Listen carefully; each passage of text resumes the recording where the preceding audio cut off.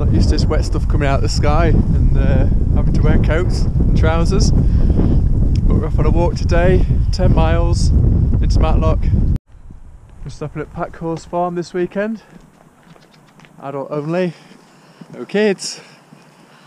Dogs on leads, very peaceful. The approach down here is a bit narrow. Wouldn't like to meet something big coming the other way. But all in all, we like it. Firstly, we're heading to a place called Lumsdale Falls. Never been there before, but saw it on the internet and it looks fab. So hopefully we can find it.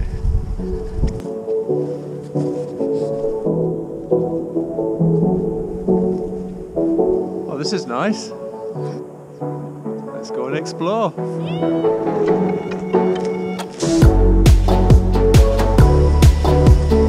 How lovely is this? Fabulous car. Making your dinner. I think it needs a bit more liquor in it. It's a bit runny. It's called leaf soup. Not fancying it. With a dash of beer can. Beer can. Not bacon. Beer can.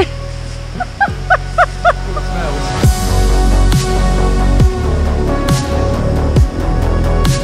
Very popular spot for a bit of photography. I can understand why.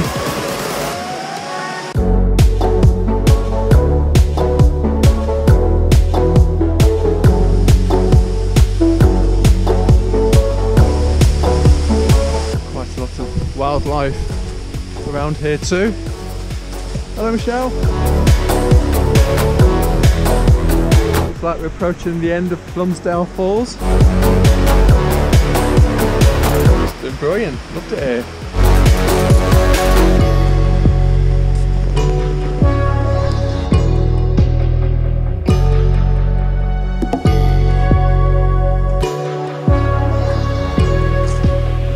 Next part of today's adventure, high tour grounds. Wow. And we're looking for something called GiddyEdge. Time to take in the first view.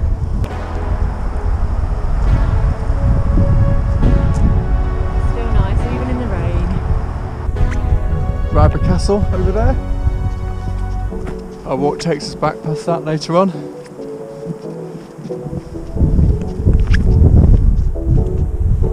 Matlock in the background. And over that way is Matlock Bath, which is where we're heading to now. Hopefully to get a coffee. Too early for beer. Wow, that's high. That's a fair drop. You can see the cable cars just there, taking people up to the heights of Abraham, where you can go down a cave. Very nice. So this is GiddyEdge. Have a guess why they call it GiddyEdge. So this is where you get into it. And we'll just walk through it.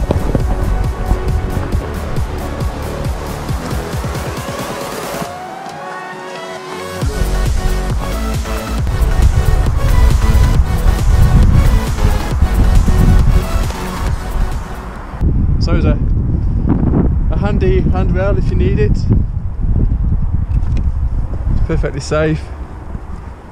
He says that before dropping off. Recommend anybody take a walk around here. It's a nice little bit of exposure just to get used to walking on the edge of cliffs.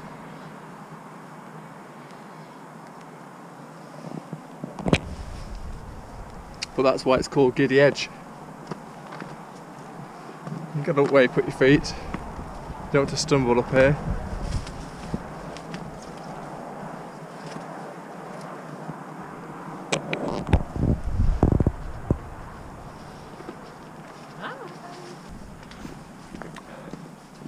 Nice spot for a picnic if the sun was shining.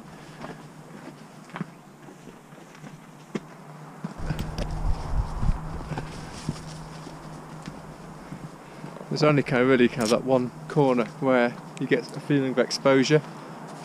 So do it. Takes about 30 seconds to walk through it, not very far. We've taken children around here before, but you've got to make sure they hold on.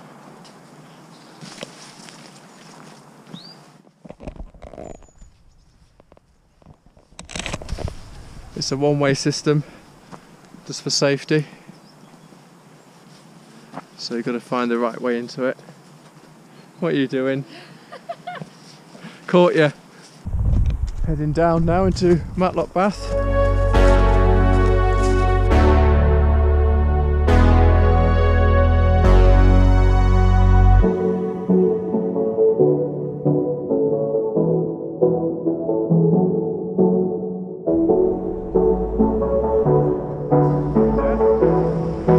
So here we are, Matlock Bath. Ready to go for coffee.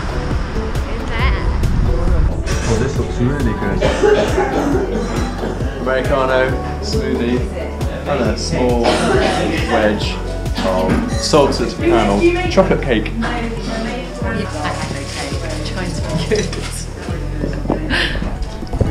good. 2 forks. We won't need this one then. Well, that was very nice. I thoroughly recommend the cakes in there. Where are we, Michelle? Where are we? Where are we? Matlock Bath.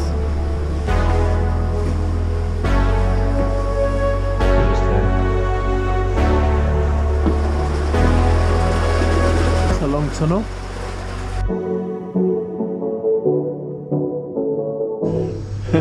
Separated at birth.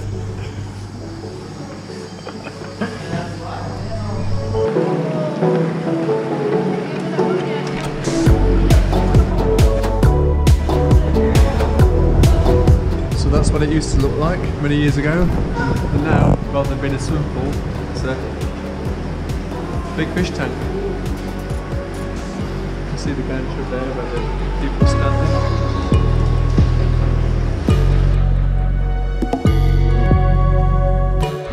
That was worth the money, wasn't it? £3.30 for see the fish and some holograms. Yeah. That's quite good.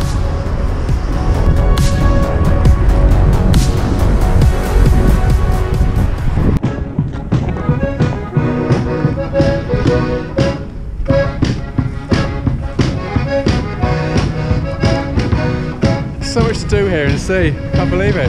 Every time we kind of start walking again, there's something to distract us and go and look at.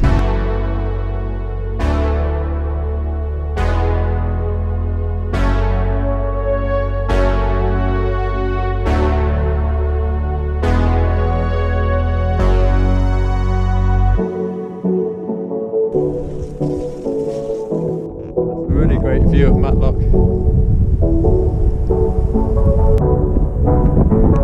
Back 11.2 miles, 5 hours 40. Going to chill out and then head out tonight to see Matlock Illuminations.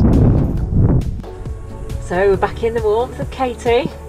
Got my caramel latte. Oh, and a cup of strong tea. And there's a bit of a theme going as well. I've got some more salted caramel matchmakers, so I might have a few of those.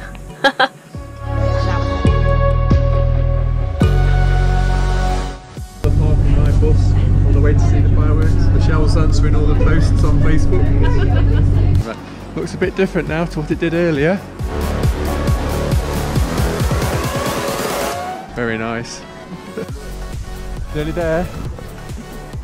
You're doing well at containing your excitement. I do like it.